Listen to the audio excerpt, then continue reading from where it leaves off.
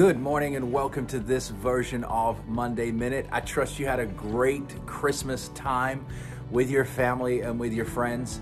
And now we're looking straight into the start of a brand new year, 2021. You know, as I come to the end of something, there's been moments where I feel like, okay, did I do everything I was supposed to do? Did I accomplish everything I was supposed to accomplish? There's even been moments when I'll review kind of what I've done and feel like, man, I missed the mark here.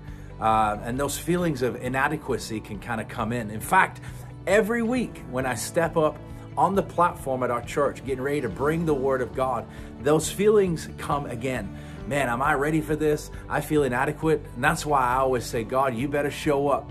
God, this is you working in me and through me. You know, and it always makes me think of Mary at Christmas time. That teenage girl that received word from the Lord that she was going to bear a son who was going to be the Son of God. Man, I'll bet she had those feelings too. Man, can I do this? Am I equipped for this? Am I worthy of this? Man, I'll tell you what a woman, huh?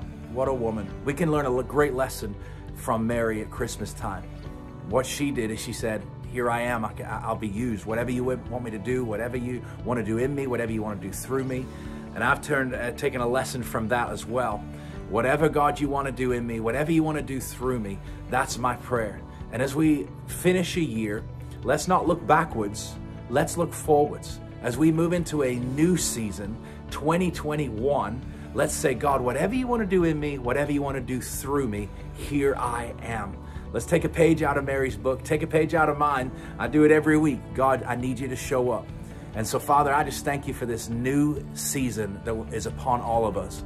We close the door on 2020 and we look forward to a new season. And we say, whatever you want to do in us, whatever you want to do through us, here we are. Thank you, God, for using us. In Jesus' name, amen. Hey, thanks for watching this version of Monday Minute. Let's close the door on 2020. And I want to say Happy New Year to all of you guys. God bless you.